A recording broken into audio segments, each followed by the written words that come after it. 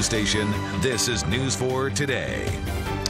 Developing story, a collision in the skies above California involving a Coast Guard airplane and what is believed to be a Marine helicopter. The latest on the search for survivors. Watching the rails, Mark riders take note the security changes that could have you in for a longer trip.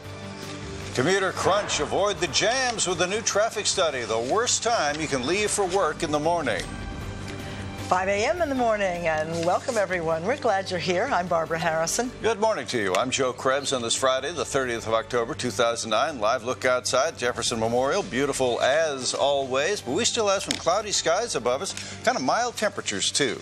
Yeah, not so bad for a trick-or-treat tomorrow night if it stays this way. Well, it's looking a little wet for Saturday, but for this morning, it's mostly dry around the region. Looking at the radar, don't really have much precipitation, just a little bit of patchy drizzle around the region, and now it's down to 54 in Washington, and we're generally in the low to mid-50s all around the region, from the mountains all the way to the Atlantic beaches.